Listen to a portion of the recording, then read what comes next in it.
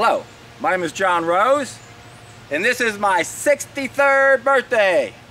June 17th, 2017, I am 63 years old today.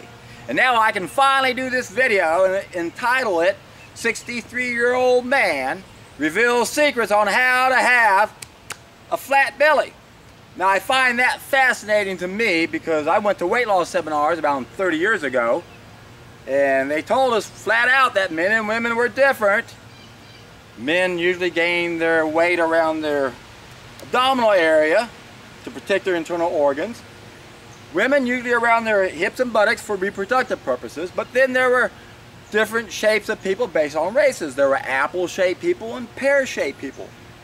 And then they said something a long time ago that I didn't understand at the time, but I sure do understand it now. They said, but for some reason, which we don't know, all old people seem to get weight around their belly. Well, I know what that's all about, my friends, and if you ever watched any one of my videos, you know what that's all about. And if you haven't, well, this is your lucky day, because I can teach you the secret to have a flat belly at no matter what age. It all has to do with the bowel transit time of our food. You see, my friends, we're putting in food that takes too long to go from point A to point B. One of the main reasons why people are thick in this area is because they're processing maybe 12 to 15 meals that are backed up. So the average person in America has about 12 or 15 meals that are backed up here. So you could be doing crunches all day long and never, ever, ever see the results you're looking for. And I see people all the time that are killing themselves, going out and running 10, 15 miles every day to try to lose that little round bowling ball and get that nice lean look that's cut and ripped, and they can't get it. And the reason is because it isn't fat. I'm telling my friends, the secret to not having a thick belly is understanding what's inside of our food tube. When you eat food that has a very slow bowel transit time, you've got a lot of garbage being processed, and you're thick in this area. Now, of course, fat is a factor, obviously. Even if your pipes were clean, if you have too much fat on your body, and we have fat underneath our skin, that's subcutaneous fat, then you could still be working real hard at that six-pack and not be able to see any definition because you got that layer of fat around it. However, one thing I do understand, and that is that it's almost impossible to have too much fat and not have gunk inside your pipes. They kind of go hand in hand. If you're going to be eating too much food to put excess fat on your body, then the chances are your food tube is not going to be able to handle that much food. Unless it's the right food, and it's almost impossible to eat too much of the right food.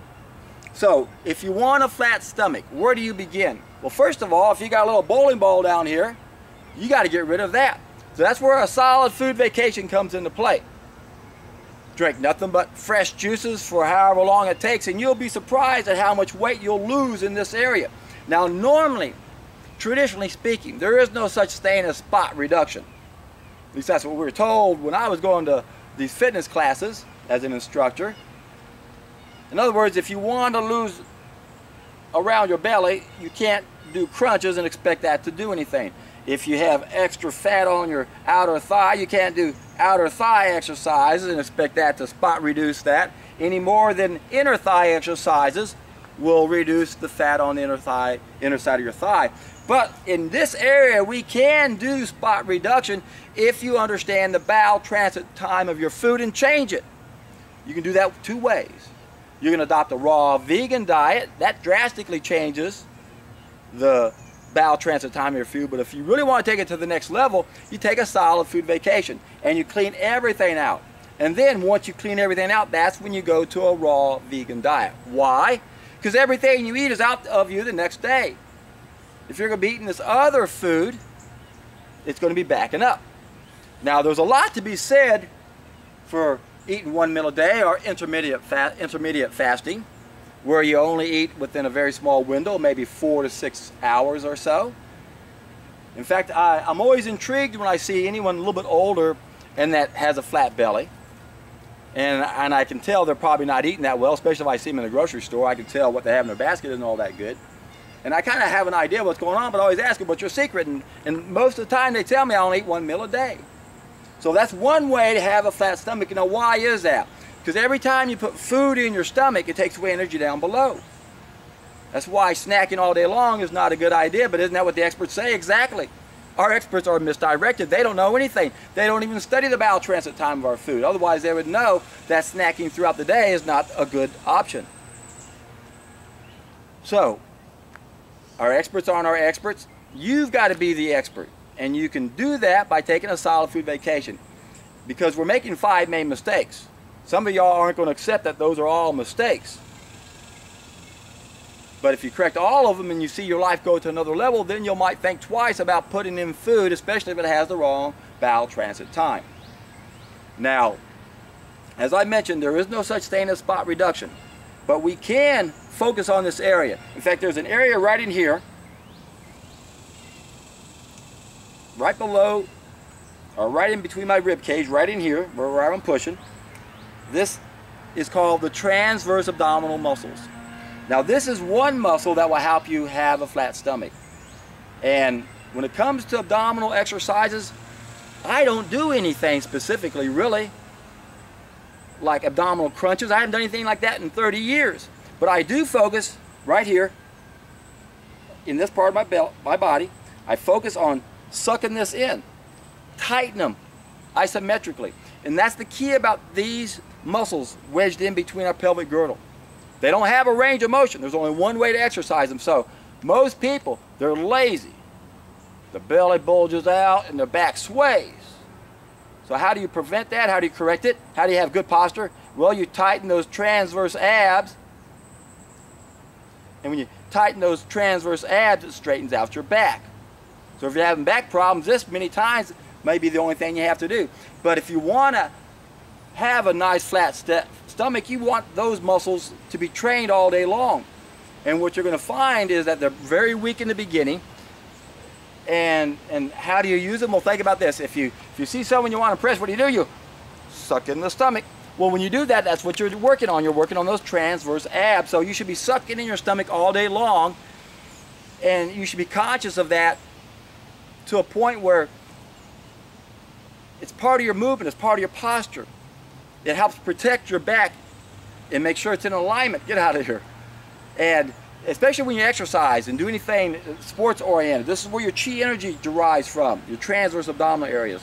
So I've trained these muscles a long time ago, and I'm very conscious of them. Whenever I'm biking or walking or anything, I make sure they're nice and firm and they're solid and they're pulling things back. I remember I used to have an old football injury that plagued me for a long time until I learned about these transverse abs. And the pain went away within about a week after me working those muscles over and over and over. Now another way to think of using these muscles, if you got on all fours like a dog or a cat, and then you rounded your back like a cat, that's using those transverse abdominal muscles. And again, you should be using them all the time. You can do it while you're driving. What I did is I tried to use them 24/7, or at least every moment I was awake, I was going to say, I'm tightening them, I'm tightening them, I'm tightening them. Because I could feel it helping my back, old back injury. And I kept forgetting, but I tried and I tried, and I was probably about 50% successful. But ever since then, I now have a very conscious awareness of where those are at. And when I'm walking and everything, whatever I do, I'm always tightening those transverse abs. So when you do abdominal crunches, what's the first thing they tell you to do? Belly to the floor. Press your back, the smaller your back, to the floor. How do you do that? You press your transverse abs. Now, if you do want to go for the six-pack, personally, I'm not going to do that. That's why I don't have these big bulging muscles. You might see a little remnants of them in there from long ago, but I don't train them. Now, when I bike, I'm twisting and torquing a bunch, and I'm always doing things to work my abs in that area. But as far as going up and down crunches, I don't do that. But if you're going to do them, I'm going to teach you a secret. I learned back when I was doing a 30-minute abdominal class at the Houstonian. 30 minutes non-stop ab work. And when I did one thing, I saw results within a week that I wasn't seeing before, and yet I was doing it for 30 minutes. And what it's called is hesitating abdominal crunches. Now, normally when you're doing abdominal crunches, especially to music, that has a, there's 8 counts in the music, so you do it every 2 counts, up and down, up and down, up and down, and you pick music that's at a pretty slow pace, like 120 beats per minute or something like that. But what you do with the hesitating abdominal crunches, I'm going to illustrate this vertically. I think I can do it. Normally what you're doing, put your hands on the back and you're going up and down and up and down. But what you do with hesitating abdominal crunches is you go up and then you hold it. And then you go up and then you hold it. And then you go up and then you hold it. And then you go back down. So it's up, up, up, down. You do it, that's how you do the 8-beat. You go up and hold it, up and hold it, up and hold it, and then you go back down. And why do you do that? Because the body knows how to cheat when it gets fatigued. The whole idea, if you want to tone your muscles or body, you use the overload principle. You make the muscle tired, you make it keep working. But when the body gets tired, it knows how to cheat. And what it will do is it will do one of two things usually. One is it will start using momentum. It'll start swinging. So you've got to take the momentum away, and that's what the hesitating crunches do. Otherwise, you're kind of getting, now you're rolling into it, and that's not the way to do it. Another mistake I always see people do when they do a full setup, once you get past a certain range of motion, it's all hip flexors. You're not working your abs anymore. So if you want to focus on the abs, do the hesitating crunches, and then the other way the body will cheat, if you let it, it'll change the angle of motion, or the angle just slightly. So if you're working your inner thighs, let's say this is my inner thigh, and I'm going like this, when I get really tired, I'll slightly change that angle a little bit. I'll be using different muscles. So good form is important if you're trying to tone the body, but most importantly, take away the momentum. Make it work. Control the movements. And remember, the best way to have a flat stomach is to eat food with the right bowel transit time. Because when you can do that, my friends, you're going to basically become disease-proof.